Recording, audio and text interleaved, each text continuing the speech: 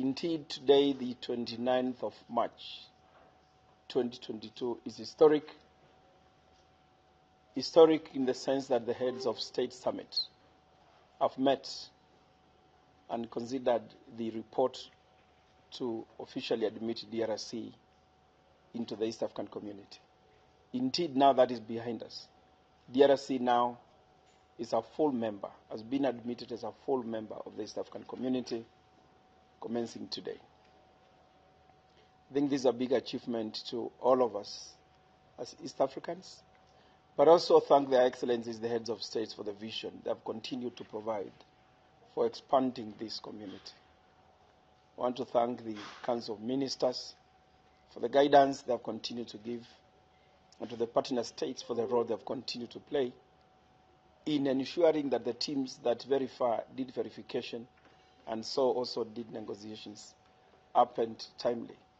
And that is why we are here today, and of course my colleagues at the Secretariat. The work has begun. Admitting DRC is the first step, and I think the work has begun. And the vision of the heads of states was to ensure we integrate the people of DRC fully into EAC, so that now DRC fully feels they are members of the community. Now the East African community spans from Indian Ocean to the Atlantic, and therefore from coast to coast, as President Museveni has said, and that is going to allow the East African community to remain very competitive in the African continental free trade area.